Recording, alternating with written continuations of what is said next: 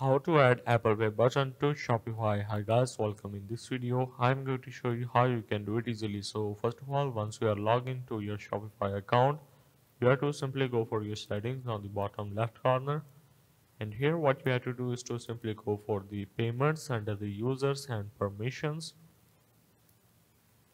Once you have entered here, so basically there is no direct way to add your Apple Pay, so you have to need a third-party application. So for that you have to simply click on this choose a provider,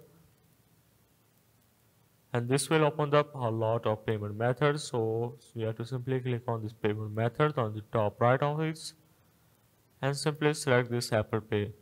Now as you can see, these are all the 5 third-party apps which support Apple Pay in your Shopify store. So let's say you want to go with Stripe, so you have to simply click on that,